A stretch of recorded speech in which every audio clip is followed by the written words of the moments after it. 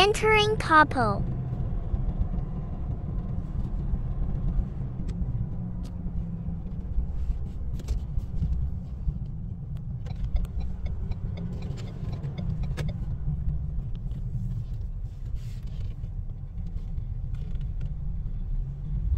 Wow, look at that Havel, so clean.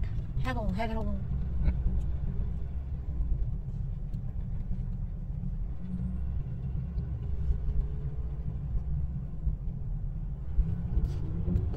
Yeah, before this was a two-way street. Like, no, two lanes.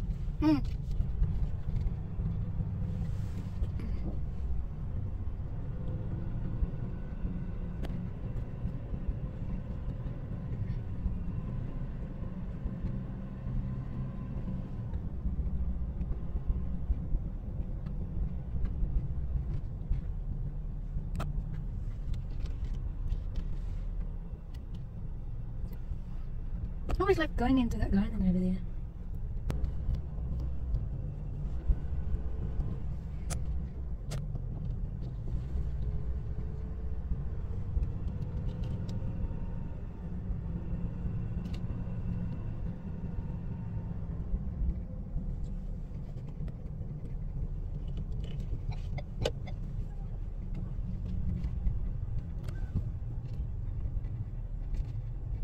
Wow, isn't that just a wow?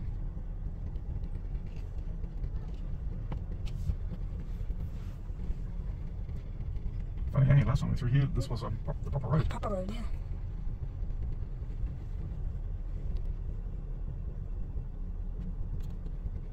Is that parking? Nari kami sa Taupo. Ay, ang Taupo Lake. What do you call that mountain over there? Big one. Dugago. I know it's a big one.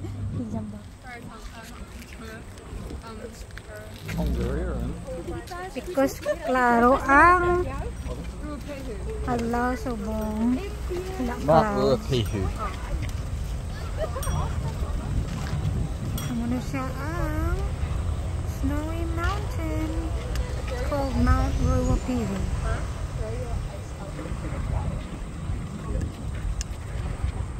Kaga mo na siya ang Lake Taupo. Right. Makalatlaka tadi guys. So kay may bago na di sila nga. May bago sila nga kuan niya.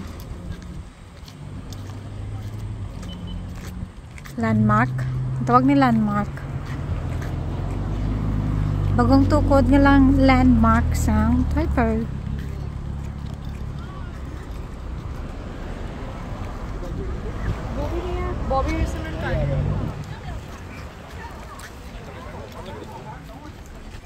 Love Taupo. Damo tao subong. Damo ka pa picture.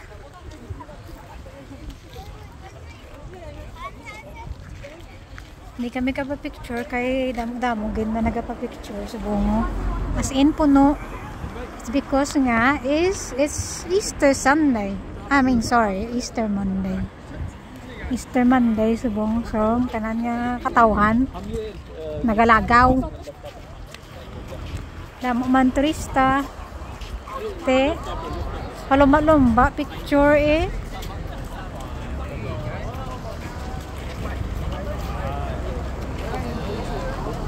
Muna sila ang imo nga ano, kompetensya o kay damo-damo sila ya. Isa sila ya ka grupo mapa-picture do.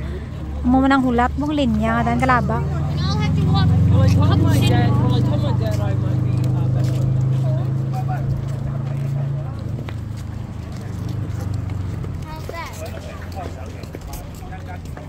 Sila gadinagsa. Gadinagsa sila dad.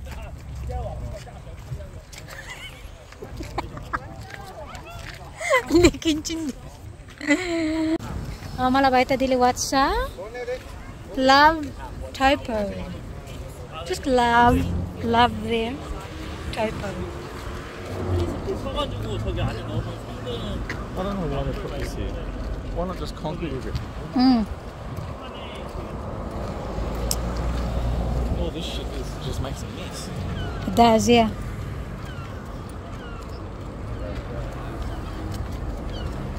Kana malakat-lakat kami din nanay. Okay, bago na ni sa subong. Car park na di siya sa unaho. There used to be a car park here. And then a road.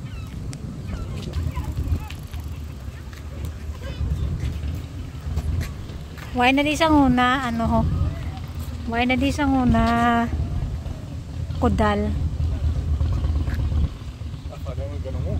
Dason car park na di kagdalan.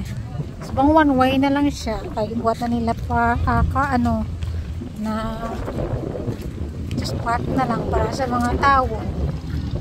Tapos damo sila features. Damo sila mga statue kag pungko-pungkuan, picnic. A picnic area. Gamay nga picnic area. Baligya. This is like an isabong the market nila. The sun, diri sa pihak. Park and then may ano sila, may landmark.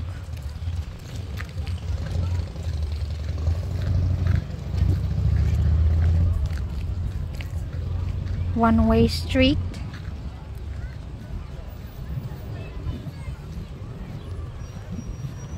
Bag-o ni siya subong ho. Na. Bago lang naman kami nakabalik sa Taupo. Ah, what a features, is it? Yeah. May nagagawa nga tubig.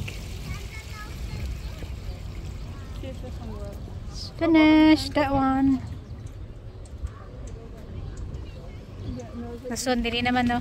Oh no, it isn't. Dili naman siya bago. Tapos sina. Ah! What do you do? You have to push the water. There's a button in there. Oh yeah. There's a button in there. There's water coming out.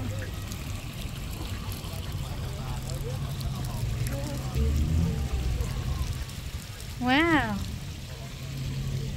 My turn. You gotta push the button. You gotta press it really hard.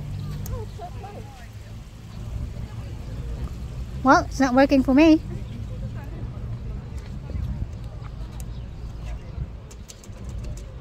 Try another one, because sometimes they don't work if they've just been used. Like they still need to refill with water or something. It's not working. Try another one. Press the button. Yeah, there we go. Oh, press the button again.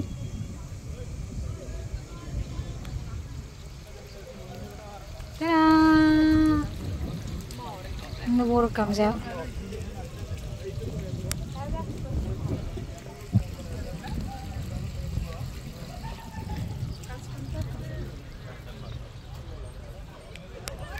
All around water features.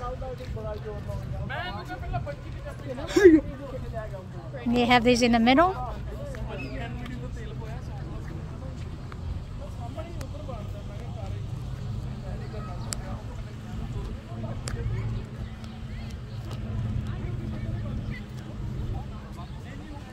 The octopus.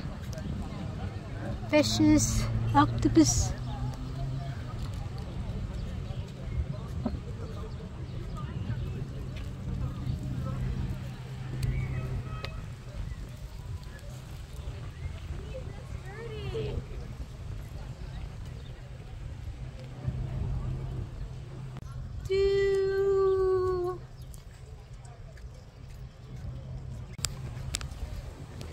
Sama na siya.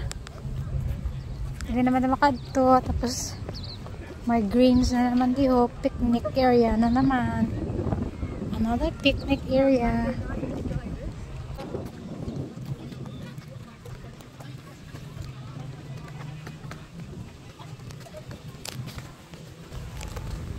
May nagaturog-tulog pa.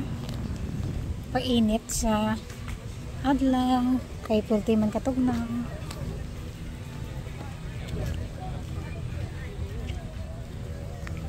And then kalan-ana na do sila yaho drio kalan-ana na ta.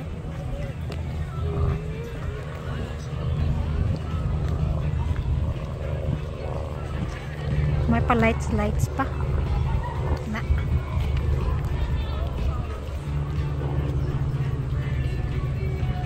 Kagkalan-an amulon na siya ang ilang ano ang mag-usubong nila ginbuhat sa Taupo, ginbuhat nila mostly what is it? Mostly what? The area? Just touristy spot? Ay, para lang ito sa mga tourist area. May nag-bike ka rin na.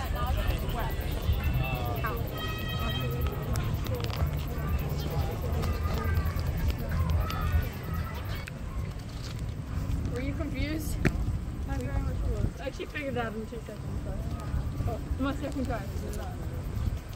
Have you figured it out yet? 1, 2, 3. Miss these 3. Yeah. Make this 3. That would be very heavy, wouldn't it? Yeah. But you drove 1, 2, miss these 3. So this is 4. Parking area nila dira. Oh, damo da siya parking area. And then It's a fun little trick to do though. And the faster Maori you speed, carvings na the more naman. confused they get. Oh, reeds Yeah. carving. So, can I do you? Hindi ka na pumupungko. Okay. Take my hand. Punta lang tayo sa tubig. I'm gonna get used to speaking fast. Ah! Good. Na. Okay. Over my hands. Quick. Quick. 1, 2, misses 3. 4, 5, 6, 7, 8. Actually, these 3. 9, 10, 11. Gampang pa sila yabi.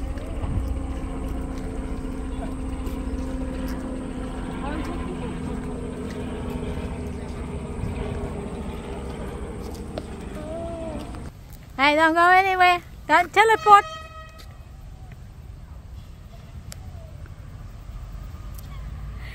So bonita. Very good. Okay, we're going back now. I don't know where. Grabe nga kahoy ah. As in, dako-dako. You just gotta follow the leader. No, not literally.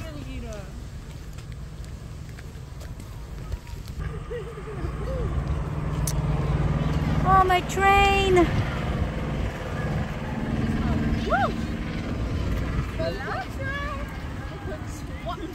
This is what Taupo looks like now. And that's it for today. Bye!